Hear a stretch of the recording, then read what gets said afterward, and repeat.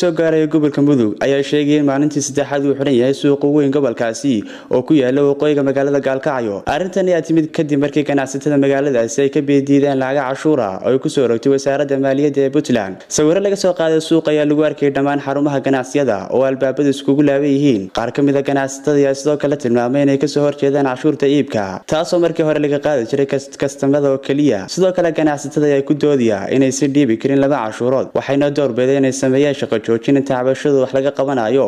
Ilaa iyo haatan wax hadal kama soo bixin Puntland, gaar ahaan wasaaradda maaliyadda maamulkaasi oo ku aadan cabashada ganacsatadaasi. Xidhnaanshaha suuqa weyn oo dad badan ku xidhnaayeen ayaa saameyn ku yeeshay dadka shacabka ee ku dhaqan gudaha magaalada Gaalkacyo iyo deegaanada ku xeeran gobolka Mudug. Xamse Muuse Cabdi Xamse Talha, Star TV.